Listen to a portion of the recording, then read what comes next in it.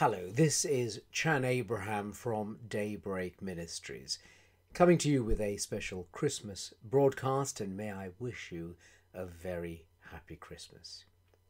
Do they know it's Christmas?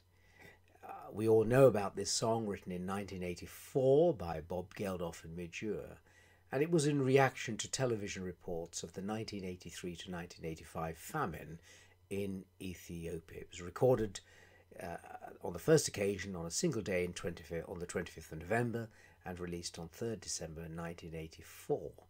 And to date it's sold almost 4 million copies. So a fantastically successful and well-known song, and rightly so. But there is a much more fundamental question that I'd like to ask my listeners to consider today. Do we know it's Christmas? Do we in Great Britain and in Western Europe, in America, in once Christian nations, do we know it's Christmas? Do we know the significance of Christmas?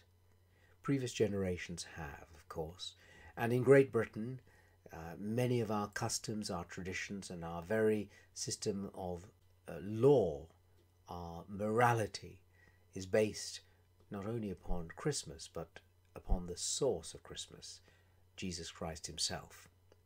And I wonder if this Christmas time, while we're enjoying all of the festivity and the celebration, or perhaps some of us are out in soup kitchens and helping people who are on the streets, wherever we are, I wonder if we could spare just a few minutes to ask ourselves the question, what is this really all about? And this birth, the birth of Jesus Christ, who split the timeline of humanity before Christ and Anno Domini in the year of the Lord, what does it really mean for us? What does it mean for me today? How can it change the way I think? How can it change the way I look at the world? How can it change the way I relate to politics and society, the way I use my resources, the way in which I relate to other people?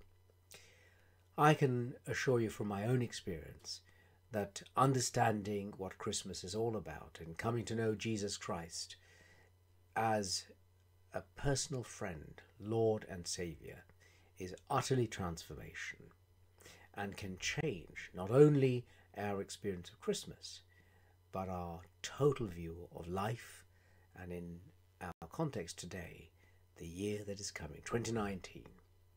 So as we celebrate and enjoy Christmas today, let's ask ourselves the question, do we know it's Christmas?